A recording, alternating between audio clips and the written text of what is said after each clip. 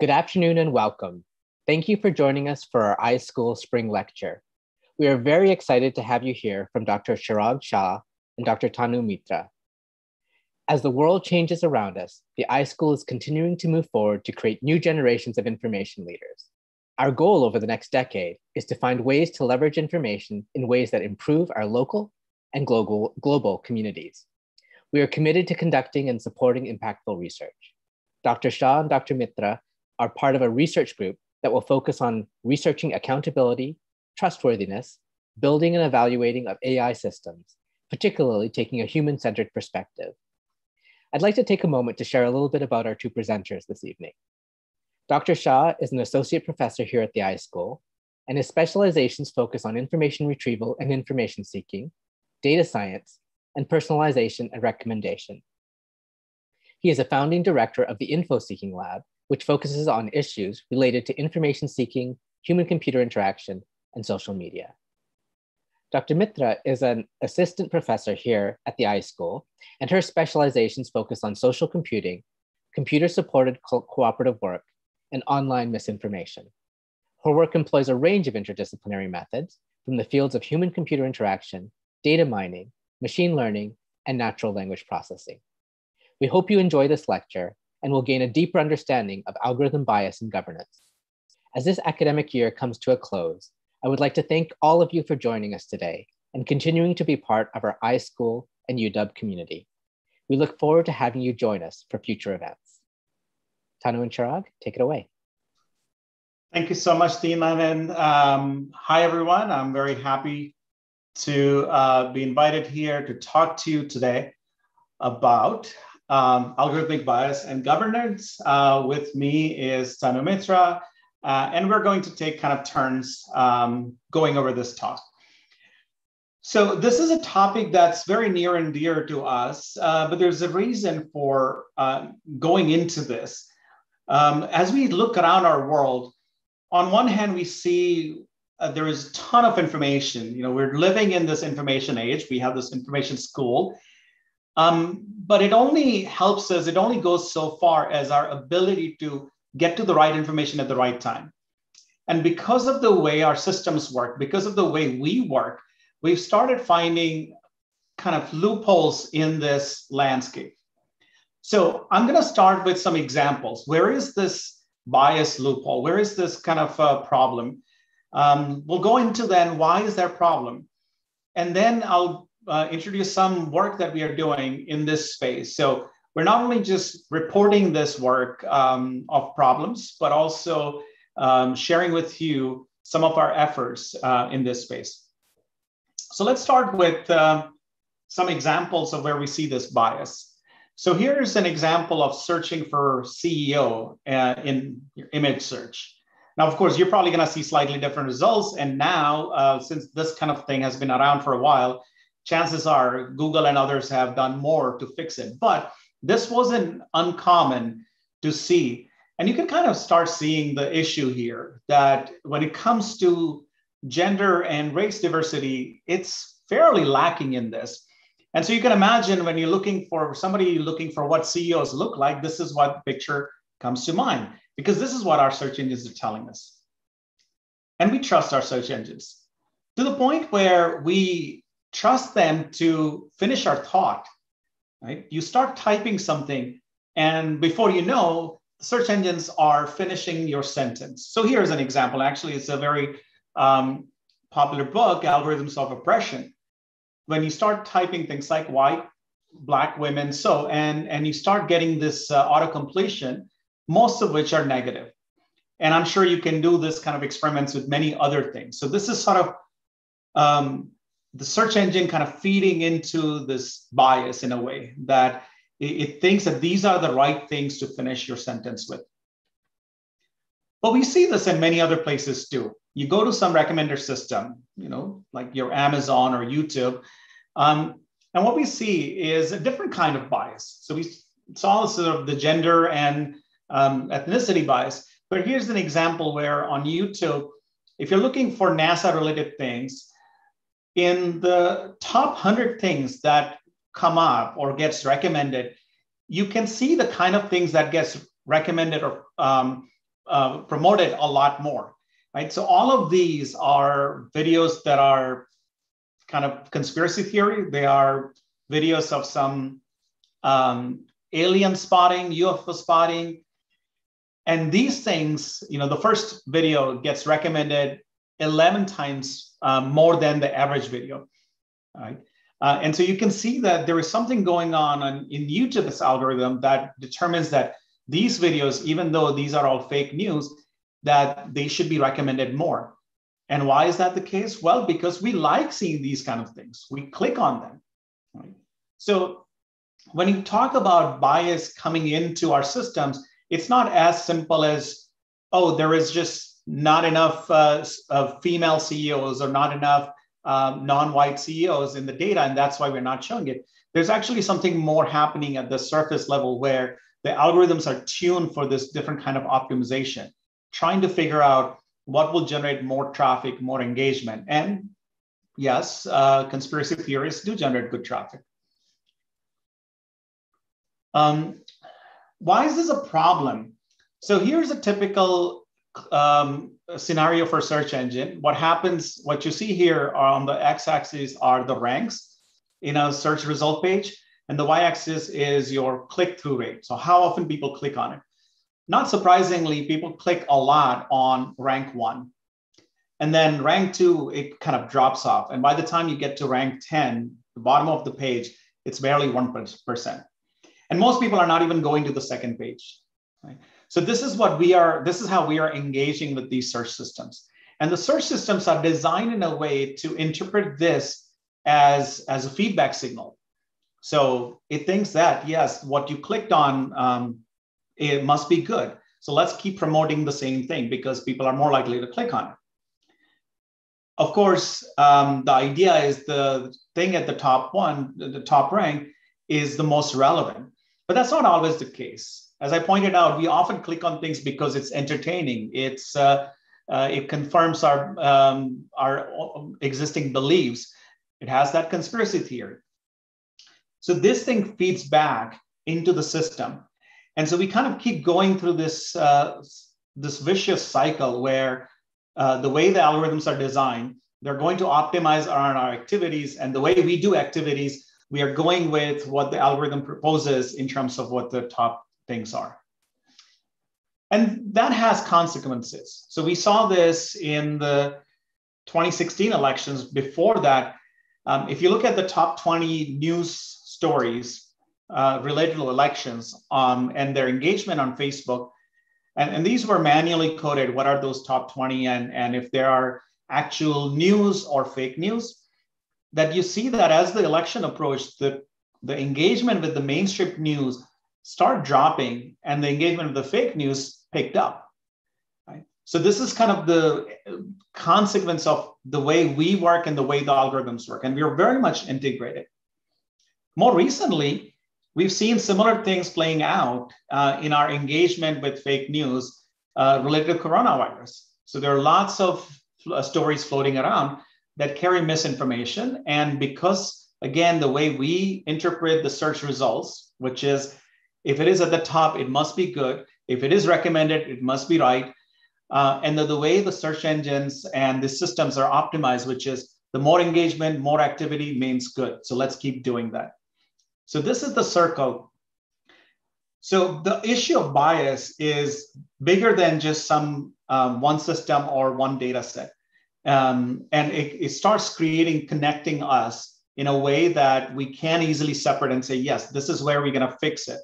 Right? In fact, there's a bigger picture. So what we did to kind of get to this, because you see the data bias and the algorithm guys, where do you break this circle?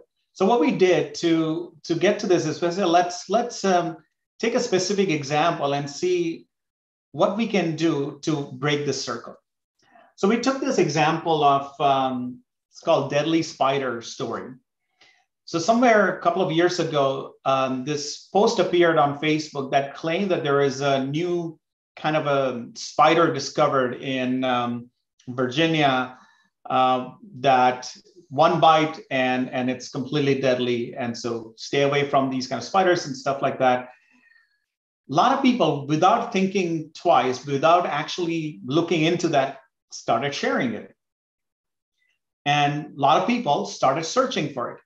So around that time, if you look at the Google search trend for deadly spider, it had a huge spike. You can see there's like almost no activity about it before, but then suddenly there's a lot of people searching for deadly spiders. And what they are encountering are a lot of those fake posts and the sharing of those posts. So this creates a circle of that people clicking on things, believing it, and Google thinking that this is the right thing to show, so it keeps showing. So we looked at what was going on if you search for deadly spiders around that time, and you look at the top 100 results. This is the kind of distribution you see, that most of the things, you see the big oval, that was about this sharing and discussion of the original post about the deadly spider, which was false. But that was the big component. There are a few stories, and this is in the top 100. There are a few that were about fact checking on this. There are a few about just general education stories about dangerous spiders. Very few about the first aid on spider bite. And the shaded area that you see are what you find in the top 10, right? So this whole thing here is top 100, but the shaded region is what you see in the top 10. So in other words, if you went to Google, search for things related to deadly spider, and if you just stayed on the first page, you pretty much just saw the fake news and the sharing of that fake news. And as I saw discussed, most people don't go to the second page or the third page. So they would not have encountered those other stories that debunk those fake news stories. So we said, okay, well, this may be a way to maybe make a difference if only we can't stop from all this fake news coming in, right? But can we shift the focus so that people encounter not just those fake stories, but also maybe some of those fact-checking stories? And then enough people notice them and enough people click on it, maybe the search engine will start learning that those are the right things to display. So how do we do that? So here's what we did. We said we need to bring more diversity into our search result presentation. It's not enough to just go with the most relevant, because the most relevant concept has been muddied up through the way the search engines work. So here's what we did. We took these top 100 results. Those 100 results, we created 2 clusters so that we get some mix of 2 different topics. And then we created new algorithms to re-rank the search results to have a more fair ranking. And I'll go into that. We consider 2 kinds of fairness here. Fairness, by the way, is a very complex concept. It's a social concept. And I won't go into too much detail about what fairness should be, could be. But we looked at a more statistical measure of fairness. One is statistical parity, which says that each group should have equal representation. The other is disparate impact, which says that the bigger group should have more representation. Every group should have representation, and it should be in proportion to the size of that group. So we consider, and I'm not taking a stand on which one is right or better, but these are 2 ways to do it. So this work was done with my former student, Royan Gao, who's now at Amazon. And we had a few papers with this work. So let's get to it. So what did we do? We took some data from Google, 100 queries. For each query, we looked at the top 100 results. We did the same with New York Times data. We collected nearly 2 million articles published by New York Times. We had a set of 50 queries. For each queries, again, we looked at the top 100 results.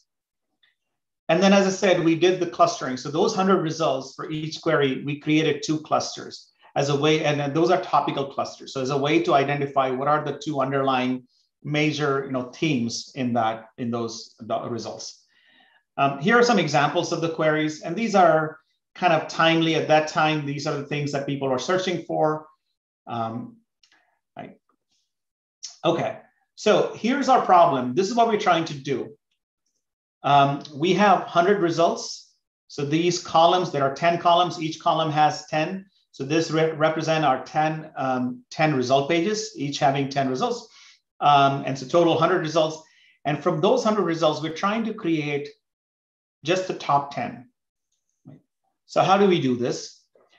On top of that, we know we've done the clustering. So we know that there are results belonging to two different topics, the red topics and the blue topics. Yeah. Okay, so if you are doing, sorry, my slides are skipping without, if you're doing statistical parity, then essentially it says, well, both blue and red should have equal representation. So in our top 10, we should have 5 blue and 5 red. Okay. If you're doing disparate impact, it says that they should have equal representation corresponding to their size. So we know that in the top 100, there are 70 blue and 30 red, which means in top 10, there should be 7 blue and 3 red. So that's easy to solve in a way. But the problem is this is not a classification problem. This is a ranking problem. So we can't just stack all the blue up and then red, because the ranking matters, the presentation matters. As we saw, people tend to click more on the top results and not so much in the bottom results. So we need to do something different. So here's what we did. We do the statistical parity, which means we need to get 5 blue and 5 red. But rather than just dumping 5 blue and 5 red, we go according to the order in which they appear in the original rank list. So we dig out the top 5 blue.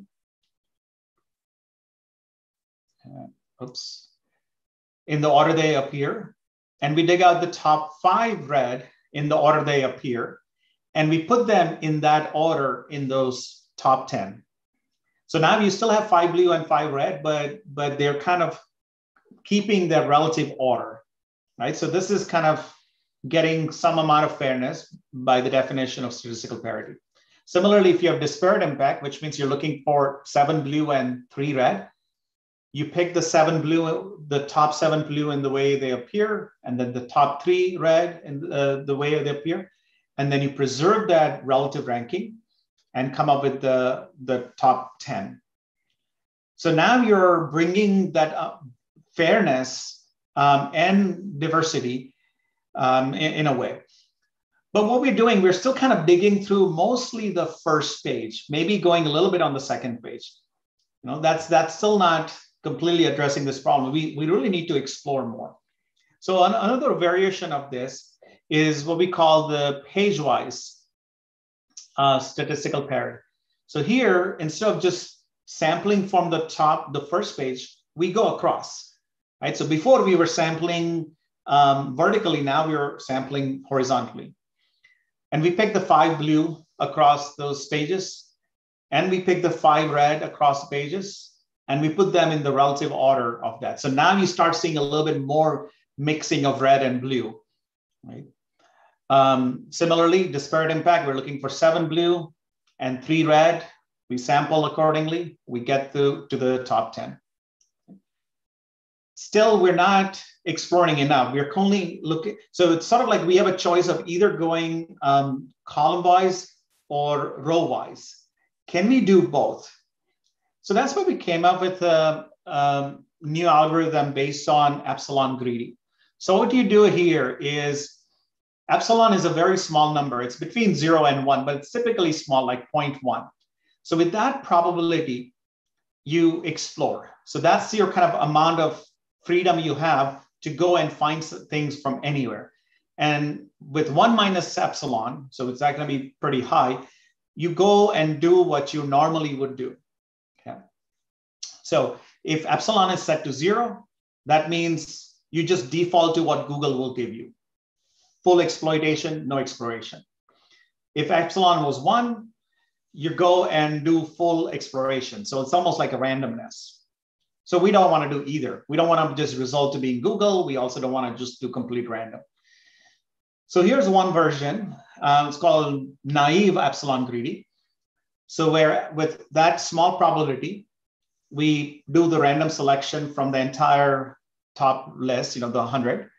And with 1 minus epsilon, we pick what Google gives us. So in other words, if epsilon was set to 0.1, roughly 1 out of 10 of those top 10 would come from anywhere in the 100 list.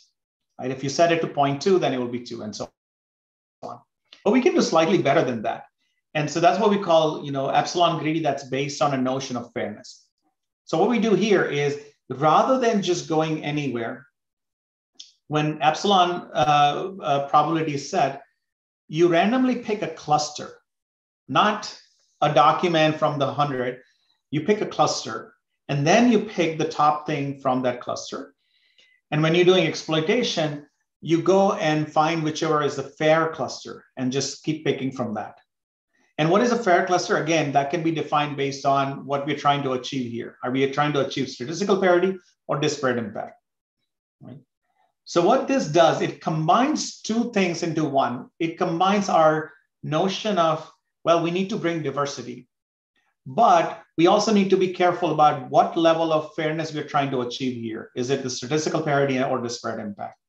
Right? So it kind of encourages exploration, but not just some randomness, but it actually tries to conform to some level of fairness. So what did we find? We found that we could actually improve the fairness without sacrificing relevance. And this was very important because sure, you can bring in more diversity, and increase fairness, but is that really, are people really going to like this? Well, we found that we can measure relevance and show that it actually maintains or even sometimes even improves with increasing fairness. We can't just bring better results by doing random exploration. So diversity is important, but you can't just do randomness and call it diversity. And here's what we found finally, back to that original result or original example. On the left side is the original thing where the shaded region shows that what shows up in top 10.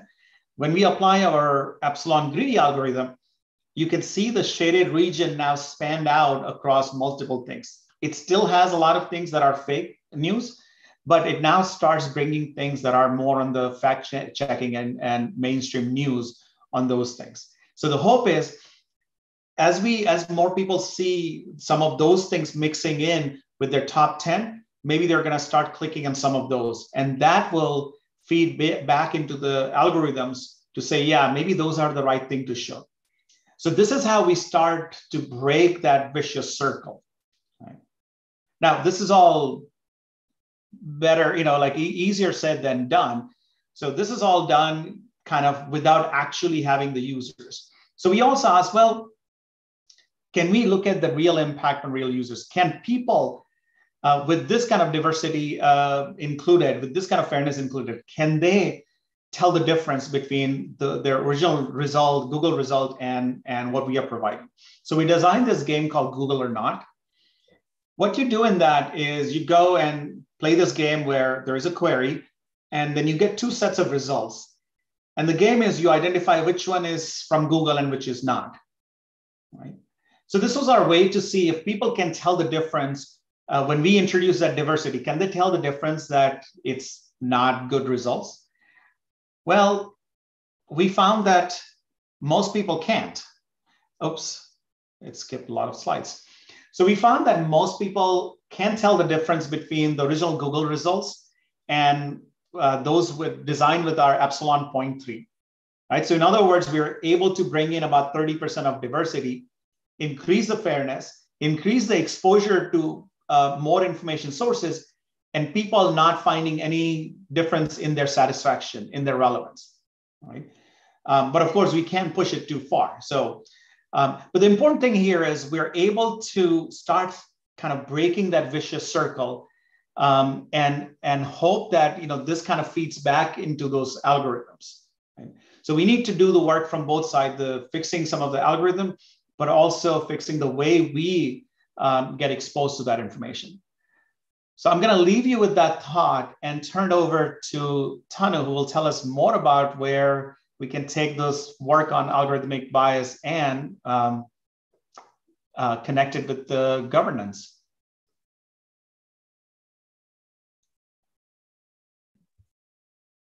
Awesome. Thanks, Chirag. And thank you, everyone, for attending in this virtual session.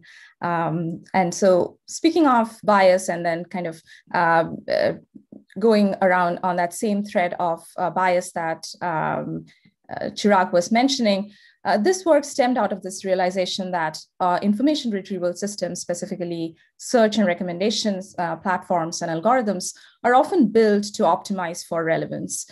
And not really with the notion of whether the information that it's returning, whether it's accurate or not. So in this screenshot here on the left side, what you see is if you search for chemtrails conspiracy on YouTube, or say 9/11 is a hoax or Earth is flat, you would indeed get results supporting these false narratives. And for e-commerce platforms, this is even more alarming because people are making money off of selling products. So the screenshot on the right shows you how when you search for vaccine on Amazon, it often would return anti-vaccine books as one of the top search results. And this is true, even it was true at least when we did the study.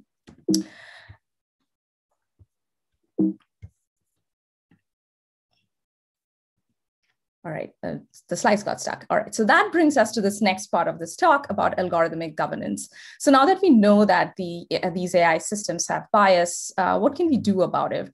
How do we ensure a governance mechanism for the platforms and the algorithms driving these platforms, right? So audit is one way that we can start on these governance route.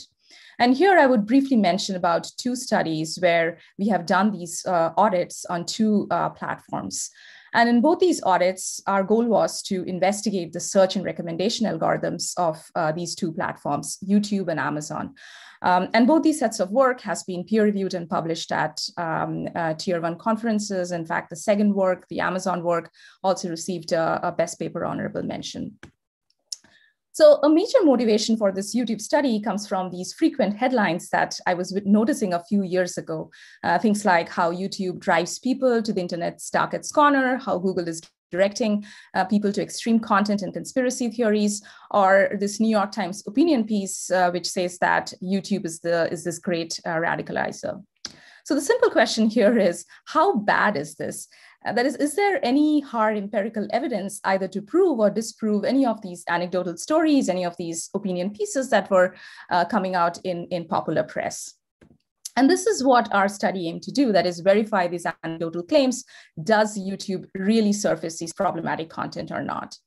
And in order to do this, we conducted systematic audits on YouTube's search and recommendation algorithms, and we picked on one type of problematic content, that is conspiracy theories. So now I've talked about audit a couple of times so far, but what really is an audit? And then how do you really audit an algorithm? So I'm going to give you a quick definition through an example to just illustrate this point. So one of the earliest examples of audits, and in fact, one of my favorite one, comes from this 2004 paper where the researchers conducted a field experiment to investigate employment discrimination. That is, they audited the labor market for racial discrimination. So they set up this very clever experiment where they responded with fictitious resumes to help wanted ads in Boston and Chicago newspapers.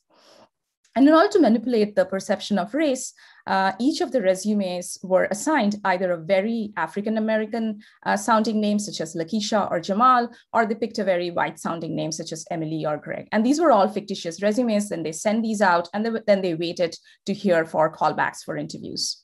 And what they found was there was significant discrimination against African-American names, and because white-sounding names receive 50% more callbacks for interviews for these entire set of fictitious resumes. So this is the core idea behind audit. That is, you manipulate or change one variable. In this case, the researchers changed the race variable, and you then determine how the algorithm or how the system will react to that change, that manipulation.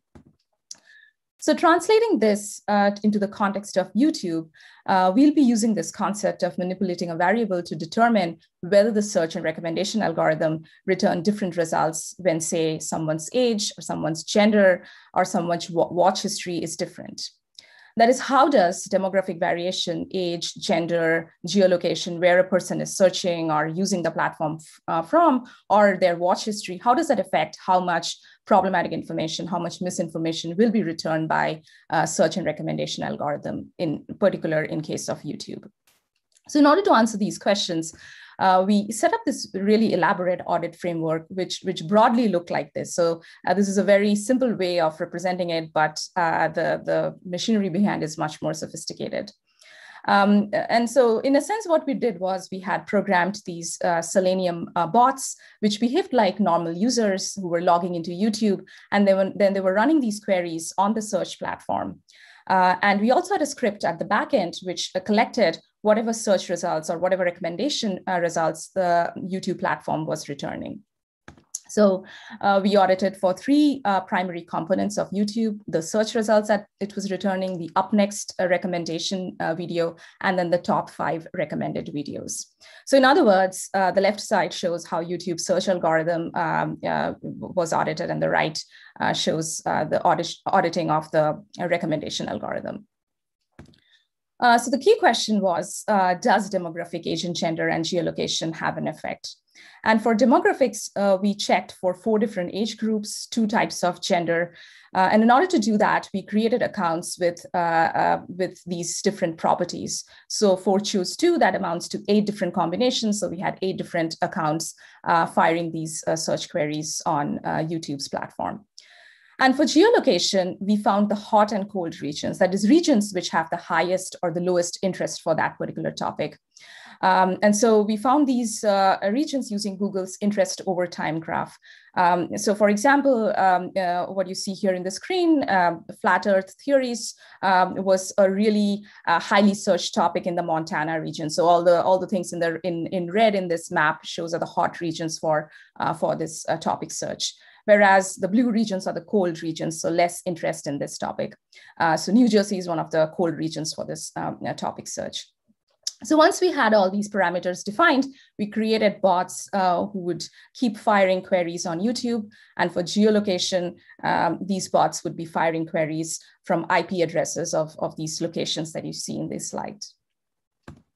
So what did we find? So we found that for brand new accounts, that is accounts which have not yet built any watch history, the demographic and geolocation did not really have any effect on the way the platform was returning content. So that is a really encouraging result for the platform, which means that there was no misinformation bias for these brand new accounts. However, that's not the full story. Once these accounts started building a history, both demographic and geolocation did exert an effect on the recommendations for certain combinations of topic, for certain stances of these content, and then certain components of YouTube, right? So there was an effect that watch history had. So I'm gonna just highlight a couple of results here. So for example, for the 9/11 topic searches, if you watch videos which are promoting 9/11 conspiracies, the platform was returning more of these promoting videos in the recommendations. And we were empirically able to prove this through our audit experiment. However, surprisingly, for the vaccine topic, the effect was completely opposite for the recommendation algorithms. So if, as a bot, or in this case, user would watch anti-vaccine videos, YouTube recommends debunking videos, both in the up next as well as in the top 5 components, which implies that YouTube has fixed or has changed its recommendations for the vaccine topic, but not really for the 9/11 topic, or for that matter, the other types of problematic topic that we investigated. So things like chemtrails, flat earth, for all of these, we did find that watching more of those pro-conspiracy videos did return promoting pro-conspiracy videos. So this tells us that YouTube is handling misinformation to some extent, but it is handling it in a much more reactive way. That is, it is modifying the search and recommendation algorithms selectively based on the kind of reactions it is getting from media and technology critics. So if there is a lot of criticism around vaccine misinformation, of course, the next step is to go and fix the algorithm for that. But people are not complaining about 9/11 conspiracies, so there is not much incentive to fix that on the platform. So in conclusion, despite YouTube saying that it has reduced conspiracies on its platform, it still has a long way to go. So now moving on to a different platform, Amazon. So for Amazon, the leading e-retailer platform, our focus here was on vaccine misinformation. And again, this was largely motivated by several media reports suggesting that Amazon's algorithms are putting health and vaccine misinformation at the top of your reading list. And I should note that when we started the study, this was pre-COVID era, so before vaccines was a popular discussed topic. So trust me, we didn't time the study to happen strategically around the time when vaccines were released. However, the results of our study came out during the COVID time when vaccination was in everybody's mind. So when we saw these reports a year or so ago, the question again was, how bad is this? And so to answer, we conducted these systematic audits on Amazon search and recommendation algorithms. And here also we picked one type of problematic content, which is vaccine misinformation. And we had a very similar setup as before. As our YouTube study, we controlled for noise to ensure that the effect that we are indeed observing from our audit experiments is from the algorithms, and it's not because of some unnoticed noise that the system has introduced. And this whole audit setup was a huge engineering feat. And in some sense, it was a little more sophisticated than the YouTube experiment because Amazon has way more layers of recommendations. Moreover, we also audited for a variety of user actions, things like what happens when the user searches for certain content, or what happens when the user searches and clicks on a pro-anti-vaccine information or a debunking anti-vaccine misinformation, or what happens when the user searches, clicks, and adds the product to the cart, that is, shows an intention to buy that product. So what did we find? Again, highlighting one quick result here. So let's say users start with searching for vaccine. They click on an anti-vaccine book. So the example that you see on the screen, this is actually a real result. It's a book that is available, at least that was available when we did the study a year ago. Now, next, as soon as a user clicks, the algorithm serves the user with 3 other anti-vaccine books in the product recommendation page. Now, once a user adds the book to the cart, that is, they show their intention to buy, both the pre-purchase recommendation as well as a homepage recommendation, all of that changes with many more anti-vax books. So this tells us that once a user starts engaging with these misinformative products, they will be presented, or they are being presented with more of these misinformative stuff at almost every point of their navigation route. So in other words, we found this sort of a filter bubble effect. And I should note that this was not just a one-off case study. If we zoom out and look at this entire recommendation graph from our audit experiment, we found a filter bubble effect more pronounced for misinformative products. So here, the red nodes that you see are the nodes which were products which are annotated as misinformative. And although you see 2 different sets of components here, this is actually one graph, and the 2 components are not really connected, which just tells you that people who are in this red zone, who have been viewing misinformative products, they remain in this red zone and in this filter bubble of mostly being recommended anti-vaccine products, which is a concern. So this work actually received a lot of press attention, both locally, nationally, as well as internationally. We also got Amazon's spokesperson to respond, although I should say it was the response was nothing concrete. And I say that because Amazon's spokesperson responded to these media reports by talking about the recently introduced banner with a link to these federal government's facts about COVID-19. However, as of this morning, when I search for vaccine on the platform, you find this sort of a page where essentially 3 out of the 4 of these products, the top products, the bestsellers, the 2 bestsellers, and the Amazon chart product, all 3 of these products are promoting some form of vaccine or health misinformation. So the key question is, now that we know that these platforms have these problems, these harms, what can we do about it? How do we set the path towards meaningful algorithmic governance, and what are the challenges in doing so? So here are a few ideas that explores some of the possibilities for setting towards this path for algorithmic governance. The first is about governance via audits. And so here there could be many layers to this. One of this is the external audits. This is what we did and what I showed you in the last few minutes. And here the goal is to identify risks that the platform or the algorithm has, and we'll do that from outside the system. And these risks can be anything from misinformation to bias, accessibility issues, fairness issues, representation, accountability, discrimination issues, etc. And then scholars have conducted these audits to identify such risks on a variety of platforms, Uber, Lyft, Airbnb, Apple News, etc. So we as researchers are doing these audits. The question is it really making a difference? Right? We still don't have a system in place where, say, the algorithms or companies running these algorithms are truly accountable to an independent third party. And this reminds me in some way how Consumer Reports operate. So these Consumer Reports is an independent nonprofit member organization that works side by side with consumers for truth, transparency, and fairness in the marketplace. And they go into great lengths for testing cars, washing machine, essentially your everyday products that you use. So the question is, why can't we do the same for algorithms when in most cases you're using these search and recommendation algorithms way more frequently, way more frequently than, say, you're using your washing machine. The other shortcoming with external audit is that they are a form of a reactive governance. They operate after the algorithm have been deployed, and so after the harm has been done. And so plus, as external auditors who are poking at these systems only from the outside, we really do not have access to these model outputs. We do not have access to these intermediate models or training data, right? So which are often protected as trade secrets.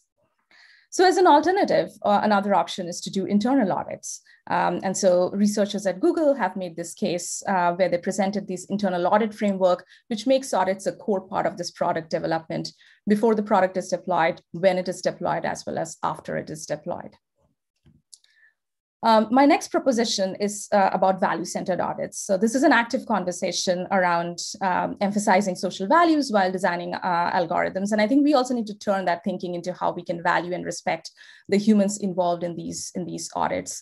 And so questions can be, how can we balance the values of our key stakeholders, users, their data, auditors, and the fair treatment of auditors?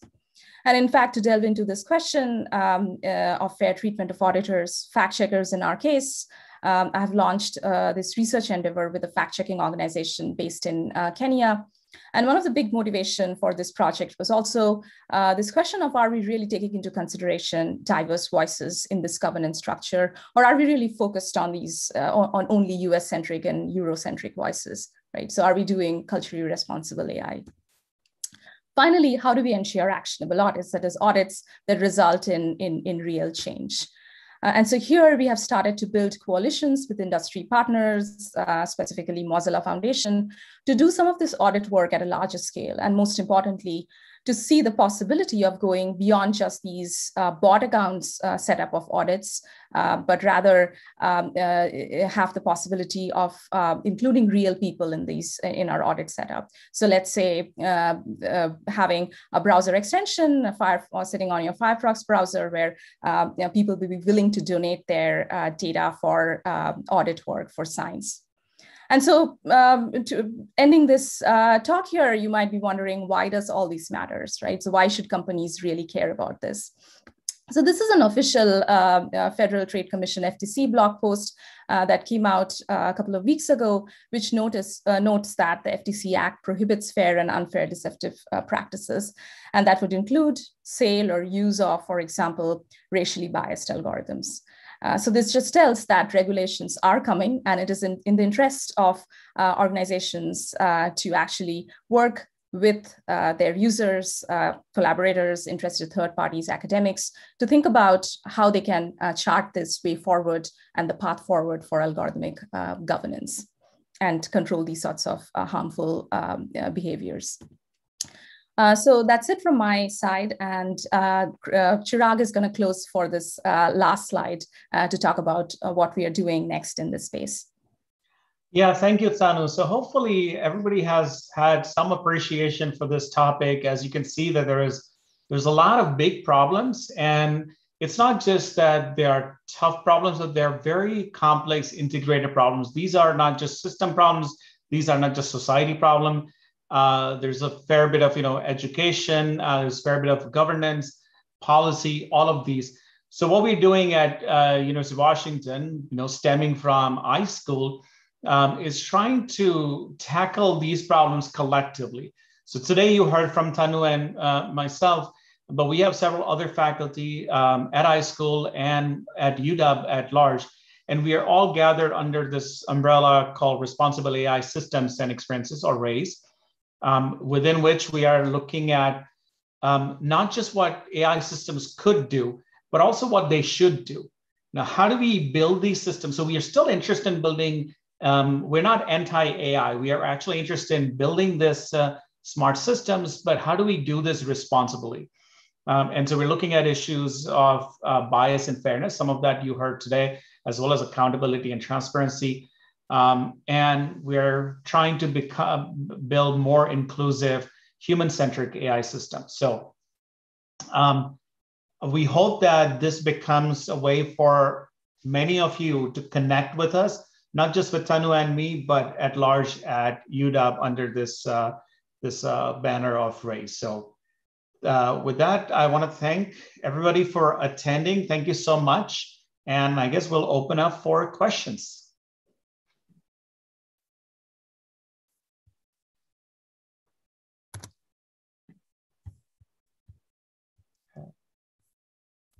I think there was maybe a couple of questions that were sent earlier.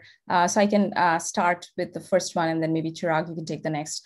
So I think one of the things that came up was, how do we keep ourselves updated on the algorithmic bias and act on it? And sort of there was a second question, which I thought could go with the first one, is what can we do to combat this kind of bias? So I think the fact that you are aware that these bias exist, that these algorithms are not like really magic, or these systems are do not have problems, and the realization is really important. And so that's the good first step. I think the next thing is, while I mentioned a lot about audits and how researchers, we did that, I think as individuals, as users, each of you have a lot of power in also doing these sorts of audits yourself, right? So there's this, in the scholarly world, there is this another idea that's floating around, everyday algorithmic auditing. And essentially in which, as users, you could detect, understand, and interrogate these sort of problematic machine behavior through your day-to-day interactions with these systems.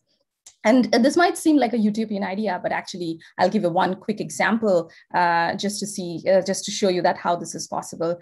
So I think it was last year when Twitter's image cropping algorithm was exhibiting racial discrimination by focusing on white faces and cropping out Black ones.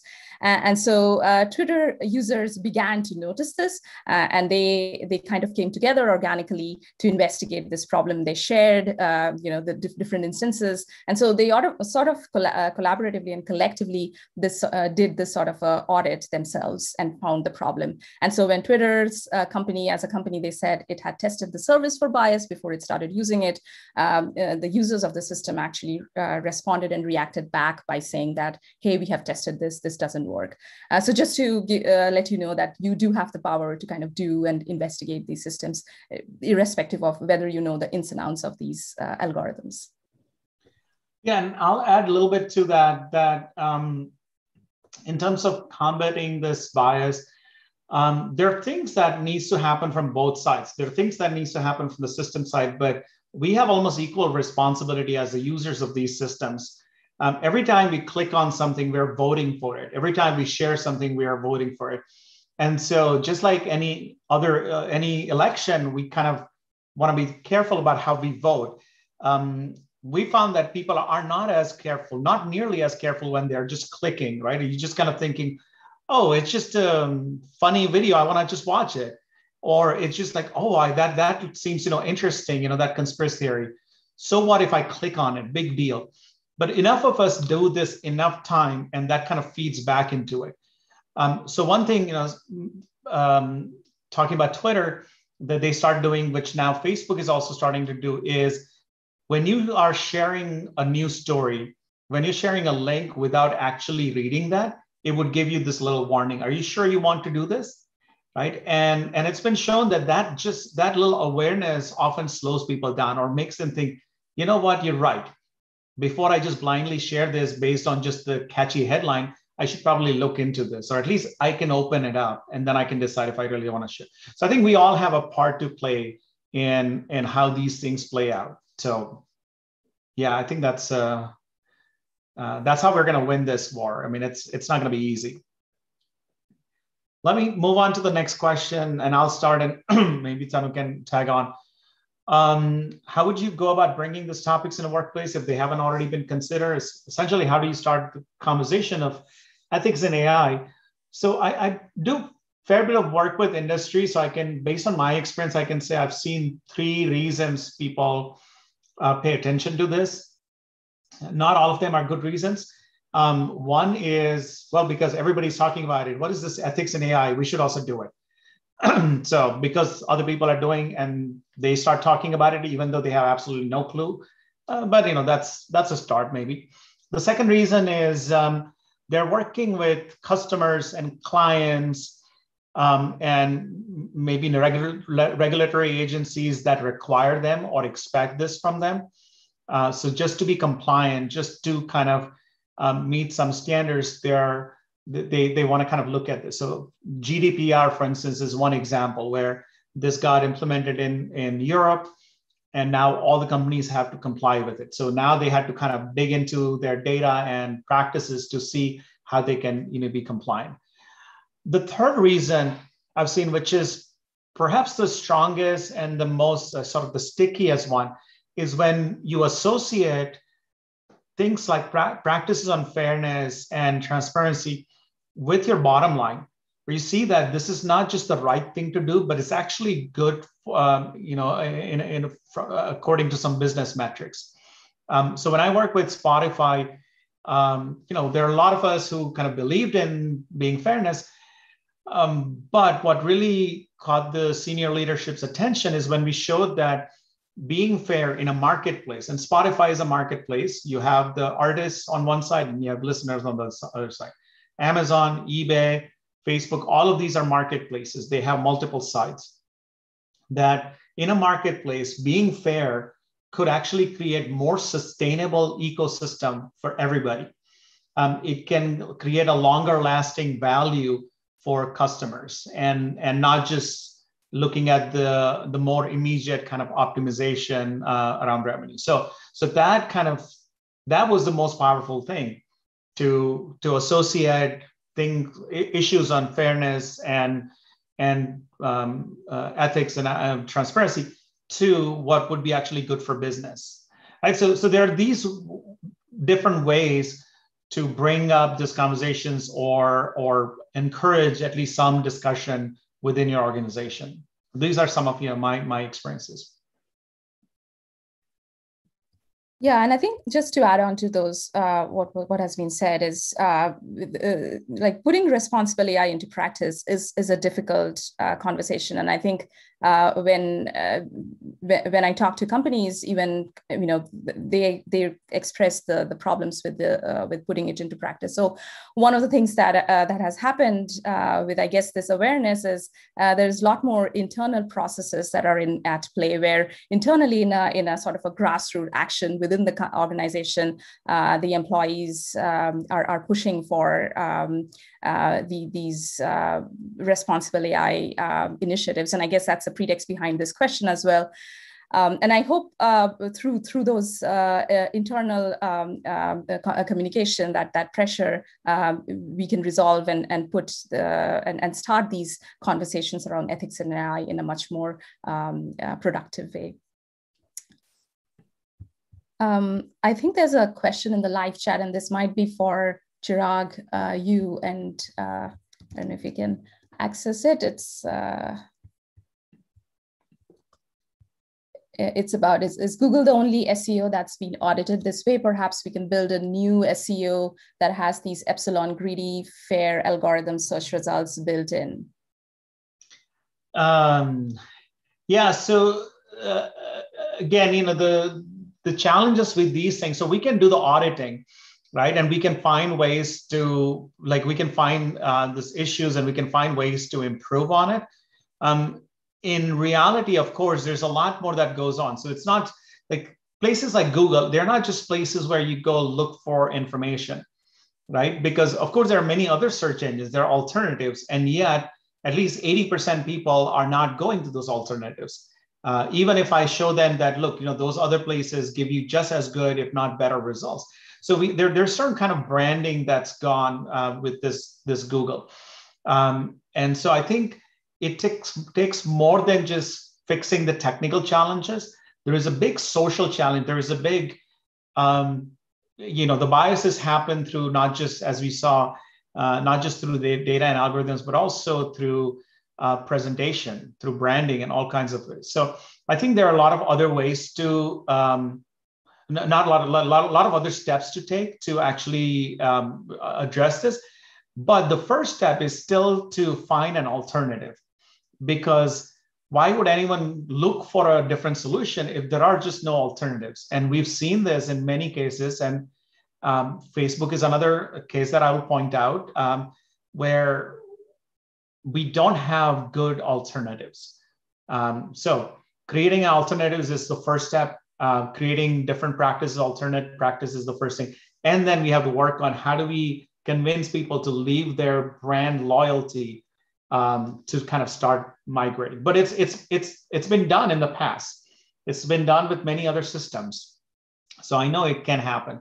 But building our own web crawler or search engine, it's not as trivial as you can imagine. That it's more than just solving technical challenges. There's also a social challenge to solve.